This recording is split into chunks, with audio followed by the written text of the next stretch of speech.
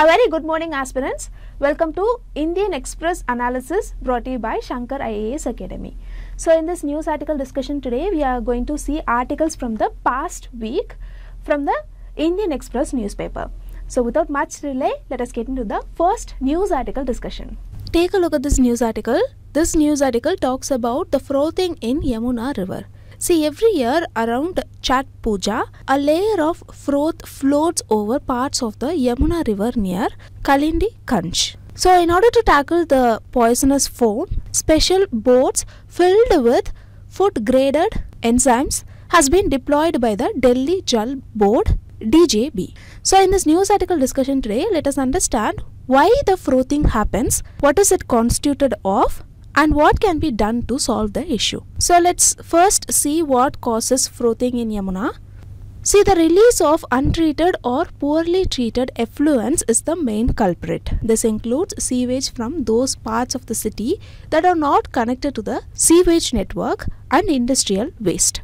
Apart from this, the surfactants and phosphates from detergents in households and industrial laundry find their way into the river as all the sewage is not treated.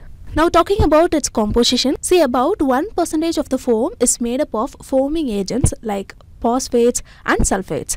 The remaining 99% is made up of air and water. This is the reason why they are lighter than water that floats on the surface of the water as a thin film. Remember, foam bubble occur when organic matters decompose. One of the important characteristics of foam is that they have one end that repels water and the other end that attracts water.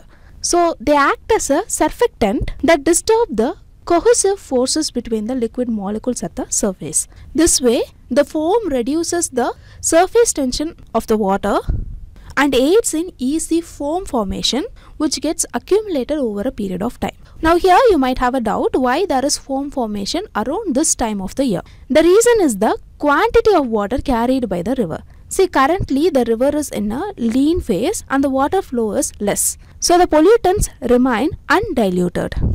Secondly, they occur mainly near Kalindi Kunj, Okla barrage, because when water with surfactants or detergents like molecules fall from a height, they churn to form bubbles in water. So this is the main reason why the foaming occurs mainly during this period of time. Now let us see the harmful effects caused by these foaming in the river. Exposure to the toxic foam in the Yamuna river can have both short-term and long-term effects. Some of the short-term effects includes skin irritation and allergies, gastrointestinal problems, diseases like thyroid. Some of the long-term effects includes neurological issues, hormonal imbalances, skin diseases and eye irritation. So it becomes very important for the government to monitor the frothing in the river and to do the adequate measures to tackle the issue. Now we can see what measures can be done to tackle the issue. See, in the short term, Okla pondage can be ridden from water hyacinth. Secondly, detergents that are biodegradable can be encouraged. In that line, the Delhi Pollution Control Committee, in short called as DPCC, banned the sale, shortage and transportation of soaps and detergents that are not conformed to the quality standards set by the Bureau of Indian Standards BIS. In the long term, states like UP, Haryana and Delhi can upgrade sewage treatment plants. Apart from this, industrial pollution has to be stopped by proper monitoring and steps can be taken to increase the flow of the river during the season. So these are all some of the important points that you have to remember about the frothing in Yamuna river. With these learnt points, now let us move on to the next news article discussion. This news article talks about the recent collapse of Silkyara Barcode tunnel along the Yamunotri National Highways in Uttarakasi district of Uttarakhand. So in this news article discussion, let us learn few points about the project and the causes of the incident. See, the Silkyara Barcode tunnel is part of the ambitious Char Dham all-weather road project of the central government. Here, the Char Dham is a group of 4 Hindu pilgrimage sites in India, which includes Badrinath, Kedarnath, Gangotri and Yamunotri. The project aims to make the journey to these centers safe, faster and more convenient.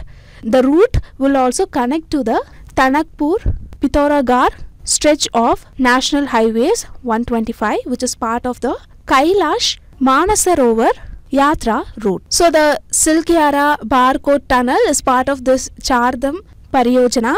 The total length of the tunnel is 4.5 km. It is meant to connect Silkyara to Dandal Gayon in Uttarkasi district.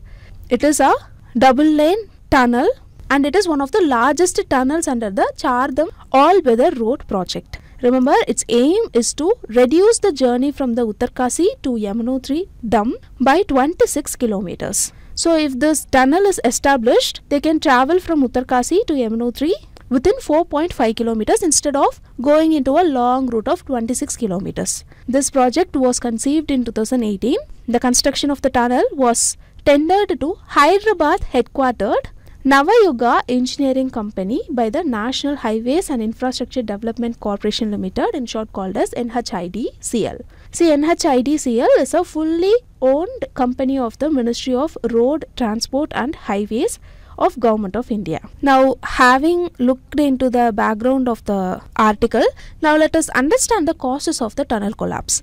See, the tunnel collapse occurred on 12th November 2023. It trapped around 41 members. Still, many experts are working to bring out the trapped members. Talking about its causes, the Uttarakhand government has formed a committee to determine the exact cause of the Uttarakhand tunnel collapse. However, experts have pointed out several reasons which might have led to the accident. Let us see them one by one. Firstly, the presence of fractured or fragile rock. See, fractured rock have a lot of joints, which makes it weak to sustain large overhead weight. This could have led to the collision of the tunnel. Secondly, water seepage. See, water erodes loose rock particle over time, creating a void on the top of the tunnel. This might have led to the caving of the tunnel. Thirdly, landslide prone young Himalayan rock system.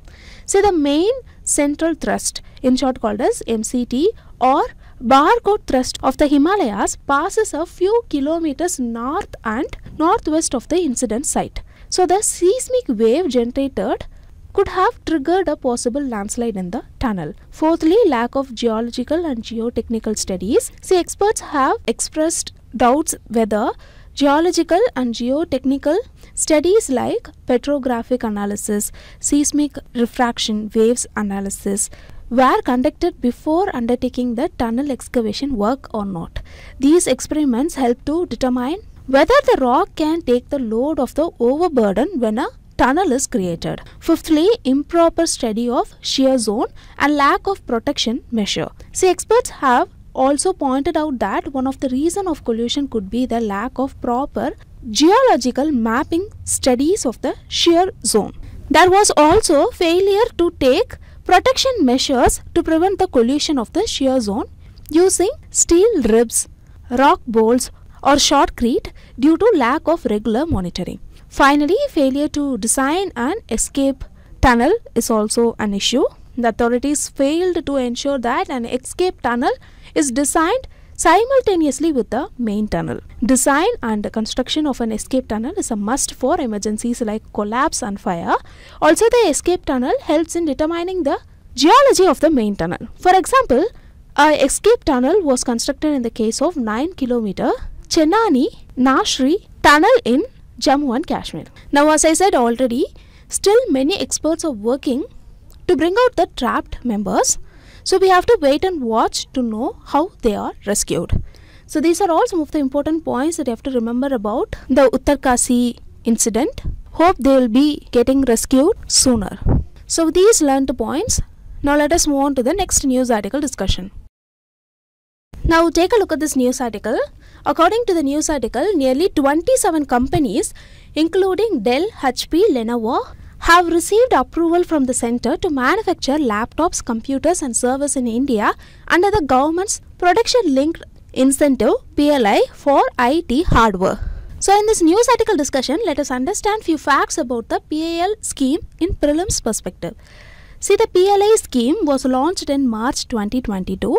It was conceived to scale up domestic manufacturing capability accompanied by higher import substitution and employment generation. To make this happen, the government has set aside nearly 1.97 lakh crore rupees for the PLI scheme for various sectors, and an additional allocation of 19,500 crore rupees was also made towards PLI for solar PV modules in budget 2022-23.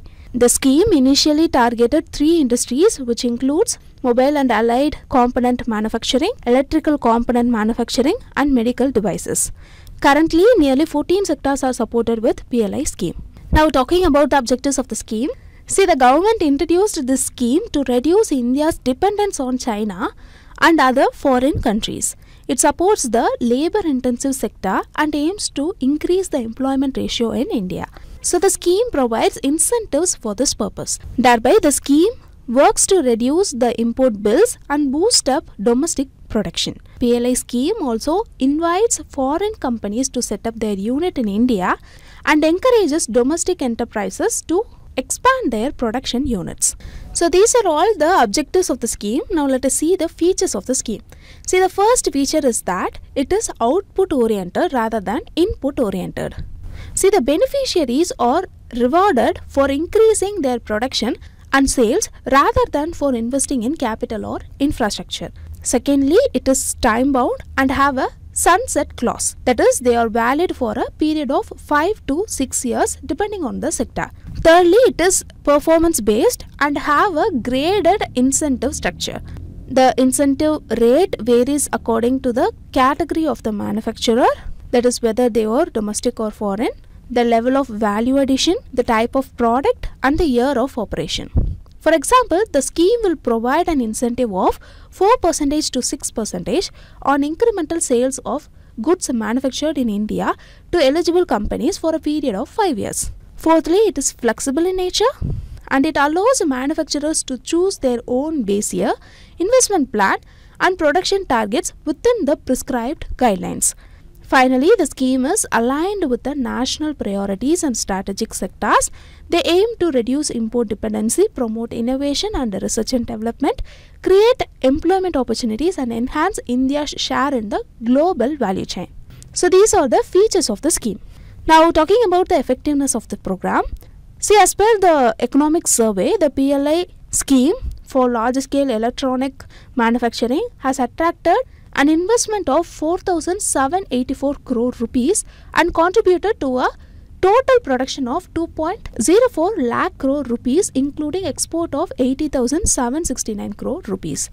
As per the data released by the Ministry of Electronics and Information Technology, PLI scheme for large-scale electronics has emerged as the most successful scheme while generating an employment of 28,636 and leading to a 139% increase in exports of smartphones over the last 3 years. Similarly, under the scheme, the automobile and auto component industry has attracted proposed investment of 74,850 crore rupees over a period of 5 years. So, if you want current data, we have to wait for the economic survey. So, these are all some of the important points that you have to remember about PLI scheme, very important scheme. With these learned points, now let us move on to the next news article discussion. Now take a look at this news article. It talks about PM Swanidhi scheme. See, recently the beneficiaries of the scheme were provided with a sound box, QR code and a check. This is why the scheme is in news. So in this news article discussion today, let us understand some of the features of PM Swanidhi scheme. See, PM Swanidhi stands for PM Street Vendors Atmanirbhar Nidhi. As you are aware, Atmanirbhar means self-reliance and Nidhi means fund, or it means loan in this context. So the scheme is aimed at street vendors. This is because street vendors represent an important part of the urban informal economy. In addition to this, they play a significant role in ensuring availability of the goods and services at affordable rate to city dwellers. During the COVID-19 pandemic and the associated lockdowns, the livelihood of street vendors were adversely affected. They were cash strapped due to the lockdown. To revive this business, the street vendors needed credit. To address this need for credit, the scheme was introduced during the lockdown period in June 2020. So, who is a street vendor under the scheme? See, any person engaged in vending of goods or services to the public in a street, footpath, pavement, etc. are called street vendors or hawkers. The goods supplied by them include vegetables or fruits, ready-to-eat street foods, egg, textile, books or stationery, and etc. And the services includes barber shop, cobblers, and etc. So the scheme was launched by the Ministry of Housing and Urban Affairs. It is a central sector scheme, that is, it is fully funded by the Ministry of Housing and Urban Affairs. Small Industries Development Bank of India, in short called as SIDBI, will be the implementation partner of the ministry for scheme administration. Talking about its objective is to provide working capital loan up to 10,000 rupees. Also to incentivize regular repayment. See, the working capital loan has a tenure of 1 year and to be repaid in monthly installments. For this loan, no collateral will be taken by the lending institutions, and on timely or early repayment of the loan, the vendor will be eligible for the next cycle of working capital loan with an enhanced limit. It also has the objective to reward digital transactions. The scheme will incentivize digital transactions by vendors through cashback facility. They can get a monthly cashback in the range of rupees 50 to 100 according to different criteria. Additionally, an interest subsidy at 7% or timely or early repayment of loan is available. So the scheme will help to formalize street vendors with these objectives and will open up new opportunities to this sector and help them to move up the economic ladder. So if you are asking who are all eligible for the scheme, specifically the scheme is available to all street vendors engaged in vending in urban areas as on or before March 24, 2020. The street vendors surrounding peri-urban or rural areas are also eligible. So if you are asking who can lend, scheduled commercial banks, regional rural banks, small finance banks, cooperative banks, NBFCs, microfinance institutions and self-help group banks established in some states or union territories can also lend. Finally, when the scheme was implemented in 2020, the government planned to discontinue it by March 2022. But right now, the scheme has been extended to December 2024. These are all some of the important points that you have to remember about PM Swanidhi. With these learned points, now let us move on to the next news article discussion. This ad from the front page of the newspaper talks about the integrated ombudsman scheme of RBI. So in today's discussion, let us understand some of the basic points that you have to remember regarding the scheme. So firstly, what an ombudsman mean? See, it refers to an official who is appointed to investigate complaints of individuals against a company or organization or a public authority. So we can say that an ombudsman is the grievance redressal officer or system. In this manner, major public sectors have ombudsman. For example, in banking, we have the banking ombudsman, who is a senior official appointed by the Reserve Bank of India. This banking ombudsman redresses the complaints of customer that was against the deficiency in certain banking services like non-payment or inordinate delay in the payment of checks and etc. These services are covered under the grounds of complaint specified in Clause 8 of the Banking Ombudsman Scheme 2006. So for banking, we have this scheme, and such ombudsman schemes or redressal systems on financial matters. Similarly, RBI has a separate ombudsman scheme for non-banking financial companies, NBFCs, and for digital transactions. The schemes are the ombudsman scheme for NBFCs that was launched in 2018 and the ombudsman scheme for digital transactions launched in 2019. And now with the new scheme of Reserve Bank Integrated Ombudsman Scheme, in short called as RBIOS, RBI is adapting a one nation, one ombudsman approach. And for this, RBI is merging the above three of its own ombudsman scheme into one. That means currently all customers of RBI regulated entities like banks, NBFCs, for all of them there will be a single redressal system. So through this system, RBI aims to further improve the grievance addressal mechanism for resolving consumer complaints against the entities regulated by it. So what are the features of the scheme? It will have one portal, one email and one address for the consumers to lodge their complaints. There will be a single point of reference for consumers to file their complaints, submit the documents, track status and provide feedback. Also with this, a multilingual toll-free number will be provided to get all relevant information on grievance redressal and assistance for filing complaints. So the overall benefits of the scheme includes, firstly, the customer can file their complaint from anywhere at any time. Secondly, it eliminates the need to identify any specific ombudsman or scheme. Thirdly, the new scheme removes the jurisdictional limitations and limited grounds for complaints. Now, you have to remember one thing, not all the complaints can be lodged with RBI Ombudsman. Only complaints that are not resolved within 30 days or complaints not resolved satisfactorily by banks or NBFCs or credit information companies or payment system participants regulated by RBI can be lodged with RBI Ombudsman. All complaints regarding deficiency in services are covered under the scheme. Now remember, RBI's Executive Director in charge of Consumer Education and Protection Department is the appellate authority under the integrated scheme.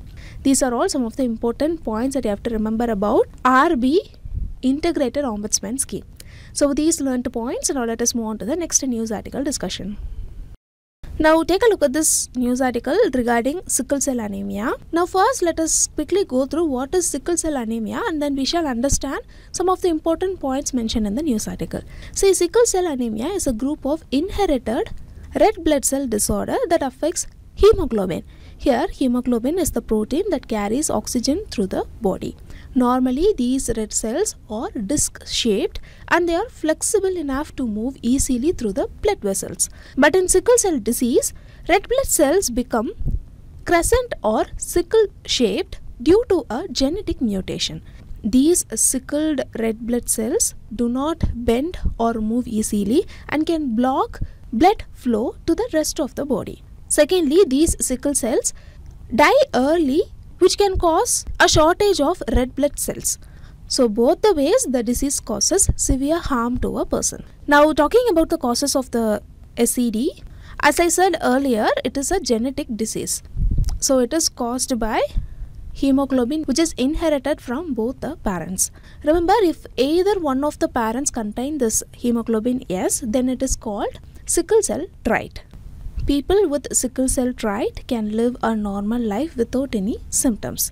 So remember this difference between sickle cell trait and sickle cell disease or sickle cell anemia. Now let's move on to the symptoms of sickle cell disease. See, generally the symptoms do not occur until the age of 4 months. Some of the common symptoms include shortage of RBC. This makes the patient anemic and it can lead to less oxygen supply and causing fatigue. The common symptoms is the pain caused due to the clogging of blood. It is technically called as crisis, CRISES. They can last from hours to days. Some of other symptoms include chronic organ damage. This can happen in extreme cases like spleen damage. Then delayed growth and puberty, painful joints caused by arthritis and etc. Generally, with SCD, the symptoms may differ according to the organ blocked by the SCD cells. So, how can we diagnose this disease? See, a very simple basic blood test is enough to know about the deformity. Currently, all the states of India are in screening program to identify the disease earlier as much as possible. Talking about the prevention, see, the first prevention is to identify the person with sickle cell trait. If two individuals with sickle cell trait marry each other, there is a high possibility that their child will have sickle cell disease. So by screening individuals with sickle cell trait before marriage, the spread of the disease can be prevented. Then on the treatment aspect, SCD can be cured only by bone marrow transplant or stem cell transplantation, and the blood transfusion can combat anemia and give cure from pain. So these are all some of the basics that you have to remember about SCD. Now let us see what the news article is about. The news article talks about the story of Victoria Gray, who is the first patient to undergo a gene editing therapy called CRISPR-Cas9 to treat sickle cell anemia. She has shared her positive experience after suffering from the disease for 35 years. The therapy involves modifying the patient's DNA by replacing the faulty hemoglobin gene with a healthy one. This offers a potential cure for a lifetime. So Victoria Gray, she has become the first person in the world to be treated under the therapy and getting positive results. She has been undergoing this treatment since 2017.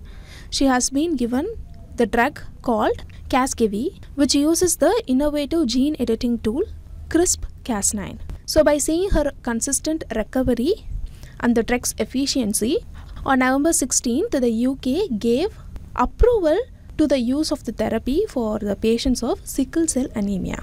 As I already said earlier, currently the only remedy for sickle cell anemia is bone marrow transplants. But this gene editing therapy gets approved in India also. It will be very significant.